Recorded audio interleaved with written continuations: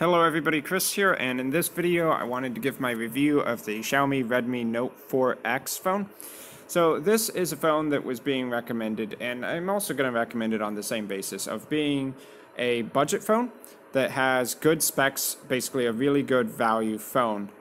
It's hard to find another device which gives you the same power at the price point, so I was able to pick it up for $128. I was using a coupon code. Original price, I think most places are charging around $140, $150 at the moment, but yeah, maybe you can find a little cheaper like I did. One of the things I was looking at before I picked up the device was the benchmark score, and I was comparing it against some other phones. So the Xiaomi Note 4X scores at, well, this is my actual result, scoring at 61,517, which is almost exactly what I saw people getting online.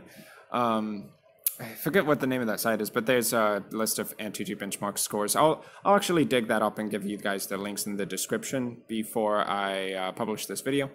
But anyway, a comparable phone would be the Samsung Galaxy A7 2017, which I was also looking at.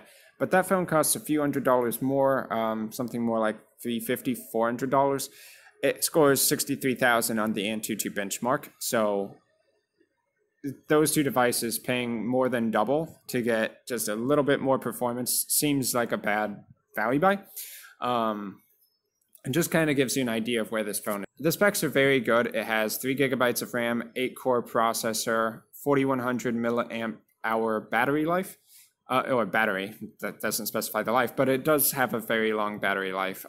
Easy to be in standby mode. I don't even know how many days because I've never had it go dead on me on standby. Probably days at least on standby, and actively using it, you can pretty much go all day with it. So I've had no problems there, and a long battery life is actually really good. So some of the things you might be concerned about is that Xiaomi, as you would think from the name, is actually a Chinese brand. So the apps that they provide with you are not necessarily Google Play out of the box, though. If you look at the bottom left on the screen here, you can see I've gone ahead, installed Google Play. Not really an issue, you just have to Google how to install the APK on a Xiaomi Redmi Note 4X. And the Mi apps are fine overall. Really just kind of basic apps. I don't know exactly why they decided to kind of homebrew everything. Maybe it has to do with legal issues. But basically those apps are all fine. The problem is that, you know, a lot of it's in Chinese. So I would recommend, if you speak English, and English is your first primary language, probably want to go ahead and install the Google Play Store. But switching the apps over, it's not really an issue. You just have to replace the apps you don't like with the apps you do like. And pretty much even if I did have a default Western brand Android phone, I would do exactly the same thing anyway, to make sure that I get the apps that I actually like. For instance, CM browser at the bottom, decided to go with that. Had to replace the browser. Once you do it, it's fine, not a big deal. So in terms of actual performance, I did edit a couple videos on some other channels, and maybe even one on this one. I think maybe my first impressions I edited here. Using some of these apps, so like Adobe Clip, Power Director, Lexus Audio Editor, and I had no issues running those at all.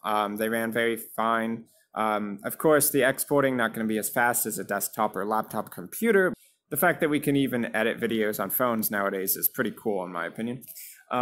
So yeah, no issues there. It takes a little while to render, but that's to be expected. If you're exporting a 5 or 10 minute video, expect probably 10 minutes export. In terms of games, I did buy it partially because I wanted to play Hearthstone on my phone a bit more. Hearthstone does run reasonably well. It's not going to be flawless. There are going to be a few seconds slowdown in the menus, but you can get decent performance in Hearthstone if you're willing to sit through that. Otherwise, yeah, you'll probably get better results on your desktop. Might be a little less frustrating to play on your desktop.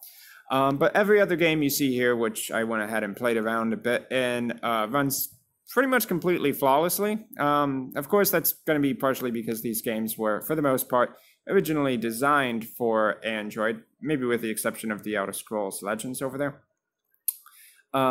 Actually, Shadowverse was on the PC too, originally first, I think.